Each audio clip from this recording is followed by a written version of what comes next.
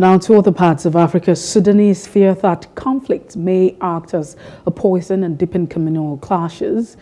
Khartoum residents said fighting had claimed following a U.S. and Sudan brokered ceasefire. Although this increases faint hope in the embattled city, some in the area are afraid.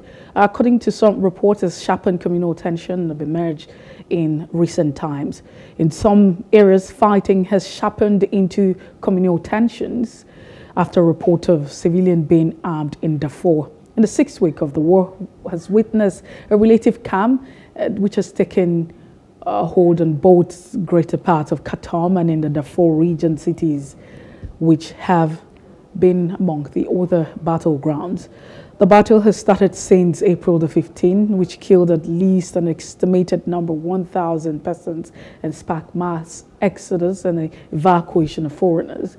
Over 1 million Sudanese fled their homes and now internally seen as displaced across borders, fueling concerns for regional stability. The week-long trend aims to allow desperately needed humanitarian aid for civilians and restoration of essential services. Hello, hope you enjoyed the news. Please do subscribe to our YouTube channel and don't forget to hit the notification button so you get notified about fresh news updates.